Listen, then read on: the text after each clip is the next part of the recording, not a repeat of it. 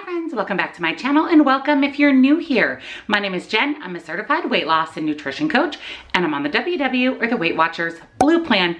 Happy Monday. It's Monday, so it's meal prep day.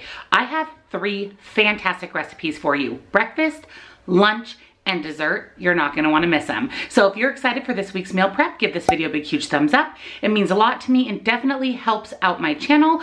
Also, if you're new or you haven't yet subscribed, I'd love to have you. Hit the little subscribe button and go ahead and ring the bell next to it. That way you never miss a single video, including meal prep every single Monday. Check out the description box down below where you're going to find my nutrition coaching website. I am a weight loss and nutrition coach, so I do offer several services. One of them is personalized to you macros and calories, so you know where you should fall every day to be most successful. Whether you're on WW or not, you have to know calories in, calories out to lose weight. I also offer one-on-one sessions in both 30 and 60 minutes. If you're looking for a little bit more individualized support, let me help you set up a game plan to be successful. So check both of those out on my nutrition coaching website. Links, discount codes to everything I shared with you in today's video and all of my other favorite things, as well as my Facebook group. Head on over and join us there. We're doing a super fun challenge starting May 1st. So definitely head on over and join that community. We'd love to have you. So without further ado, let's jump into this week's WW meal prep.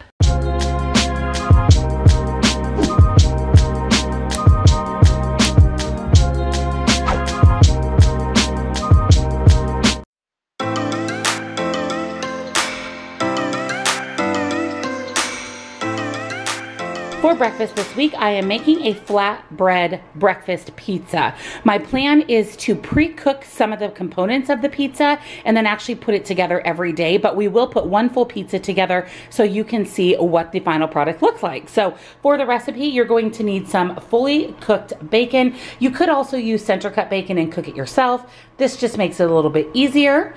You're also going to need some eggs, turkey sausage. I'm just using the Jenn Italian style turkey sausage. I'm using the flat out wrap. You could use cut the carb. You could use Joseph's lavash. You could even use an Olay wrap, whatever your preference is.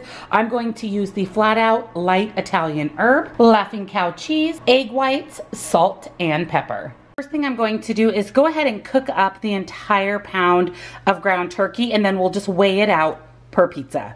Each pizza is going to have 1 full egg and 1/4 cup of egg whites. So I'm going to go ahead and scramble up 4 whole eggs and 1 full cup of egg whites. So I'm going to go ahead and crack my 4 eggs and my 1 cup of egg whites, season it with a little salt and pepper and about 1/4 cup of almond milk.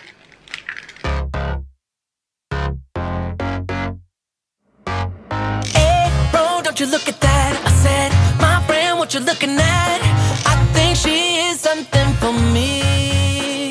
The turkey sausage is cooking. It is awfully greasy, so I'm definitely going to make sure that I drain that really well. And then I just have my eggs scrambling up over here. So we'll get these cooked up before we start assembling the actual pizza. The best thing to do with pre-cooked bacon is go ahead and pop it in your microwave before serving to crisp it up again. So I'm going to do that with a couple of pieces for the pizza we're going to make today. And then each morning I'll just pop a couple more in the microwave, get them nice and crispy, and add them to my pizza. So I went ahead and pulled out just a 1/4 sheet pan, put my flat out or whatever tortilla you're using for your pizza, go ahead and put that on the pan.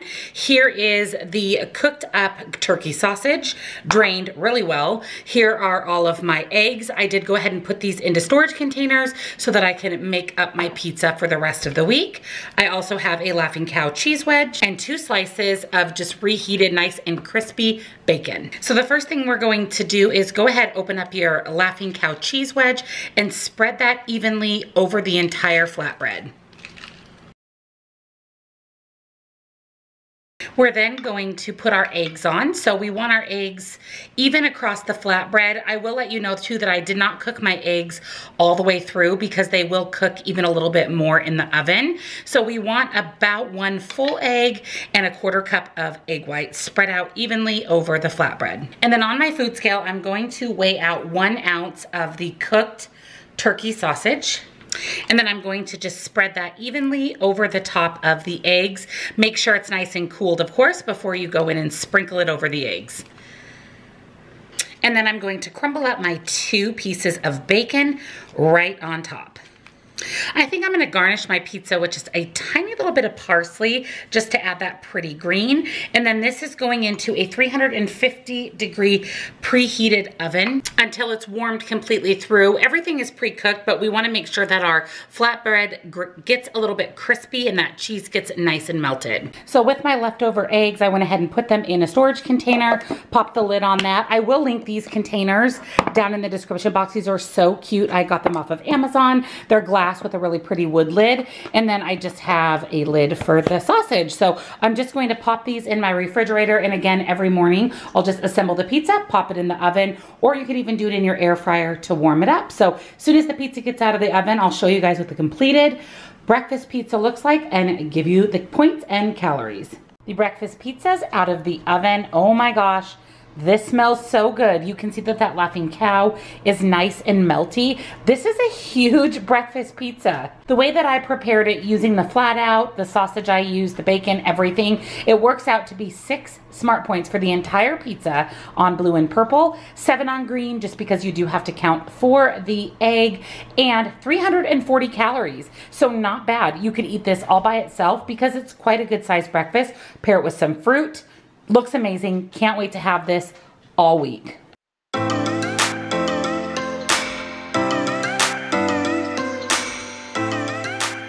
For lunch this week, I'm making a broccoli cashew crunch salad. I'm not sure exactly what I'm going to pair this with. It will be some type of protein. I'll pop you guys into my freezer and show you what I have on hand, kind of what I'm thinking. But I'm really excited for this. It's getting nice around here. The weather is changing, and a fresh, delicious cold salad sounds so good. So for this recipe, you're going to need an entire pound of broccoli.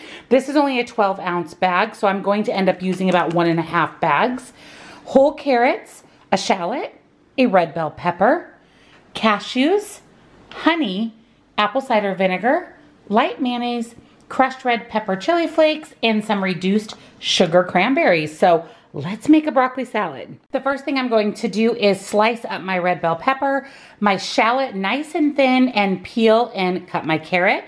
This knife pack again is the one I showed in last week's meal prep from Anthropologie. It comes with 3 knives. They're gorgeous. I'll make sure I link them down below for you. Excuse me, miss, it's my first time here. Maybe you could show me out of here. I think she got something indeed. So please forgive my rudeness if I'm tripping over your time. So to put our salad together, it's super easy. I added my 1 pound of broccoli to a bowl. I did kind of break up the florets as I popped them into the bowl, only because some of them were quite large.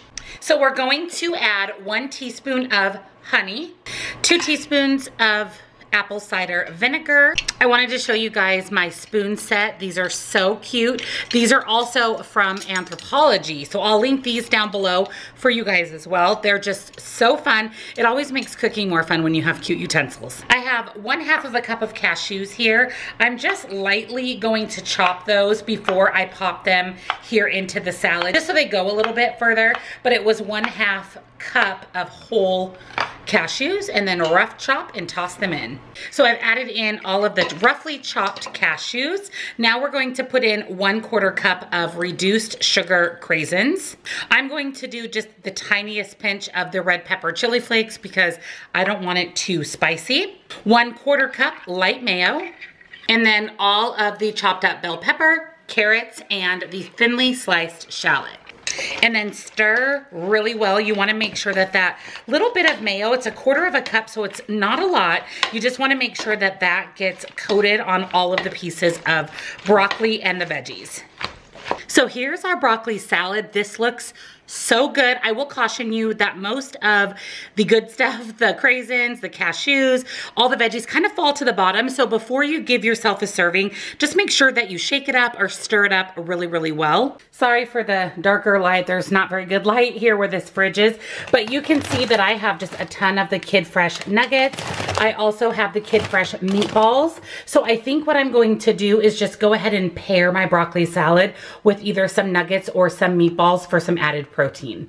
But for the beautiful broccoli salad by itself, which by the way, smells really good. It's very colorful, summery, I love it. The salad itself makes 6 servings, so it's quite a large serving of the salad. It is only 4 points on all plans and 142 calories. So you can get in your vegetables, get in some healthy fats with those cashews, and then pair this with a protein for a really good, fresh, springy, summery lunch.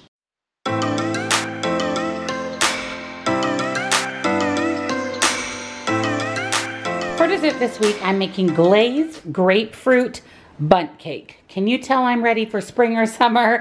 This is going to be a very fresh, delicious, low point, you guys, low calorie cake. So for the recipe, you're going to need some eggs, whole milk, baking powder, vanilla extract, a medium to large sized grapefruit, powdered sugar alternative. This is the LAKANTO powdered. It's my very favorite powdered sugar alternative. I do have a discount for LAKANTO, so I'll make sure it's linked down below for you. This is the LAKANTO monk fruit sweetener. Again, my very, very favorite. You can also pick that up on the LAKANTO website. All-purpose flour and some salt. We're also going to need some unsweetened applesauce, 3/4 cup. The first thing I'm going to do is zest my grapefruit and also juice it. You're going to need the juice from the entire grapefruit and the zest. So the first thing that we're going to do in a large bowl is put 2 cups of all-purpose flour, 1 3/4 teaspoons baking powder, about a teaspoon of salt. I'm just going to plop that in, give this a good stir, and this is your dry ingredients. In another bowl, much smaller this time, we're going to put in our monk fruit sweetener and all of the zest from our grapefruit. And with your hands, you're just gonna go in and rub that together. You wanna make sure that the grapefruit zest and the sugar gets mixed really well. This is what's going to also kind of flavor that sugar from that zest. So here is what that mixture looks like. Now we're gonna go ahead and pop in 2 eggs. And we're going to mix this with a handheld mixer until creamy. So I went ahead and did that for about 2 to 3 minutes. I want it to look kind of milky and creamy. Now we're going to add in the 3/4 cup of unsweetened applesauce. This is in place of any oil. 1 cup of whole milk, and 1 teaspoon of vanilla extract. We're going to beat that into the egg mixture.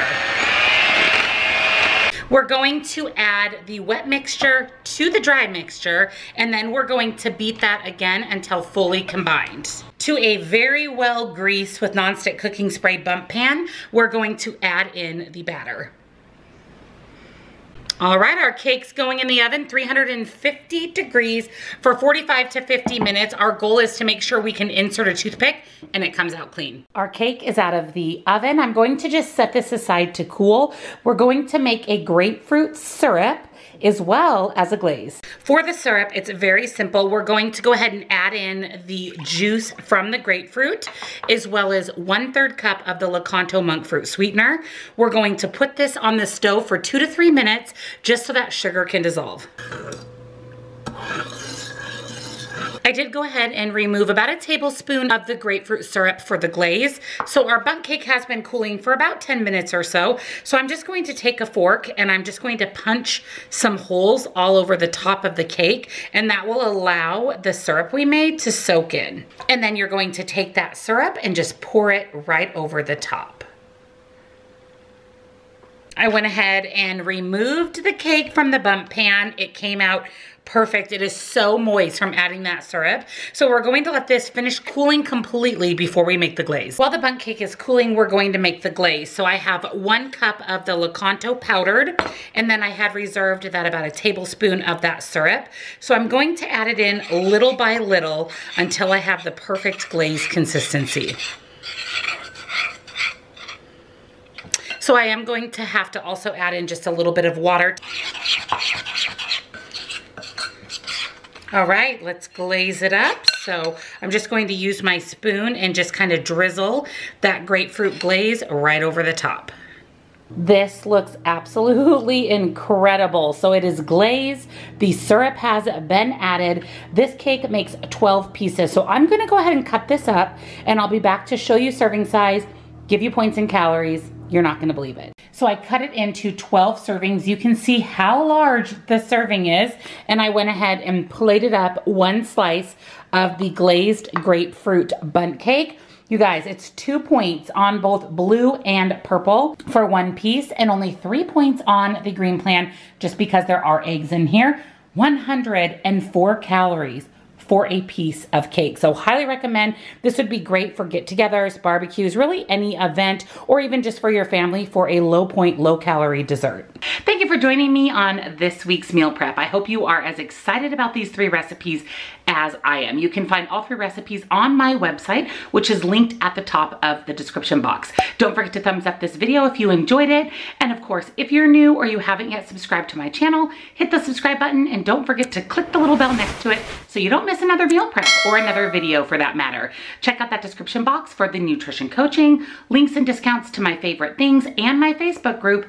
Don't forget to come join us for May's challenge. Thank you guys again so much for watching. Happy Monday. Have a beautiful week, and I'll see you in my next video. Bye.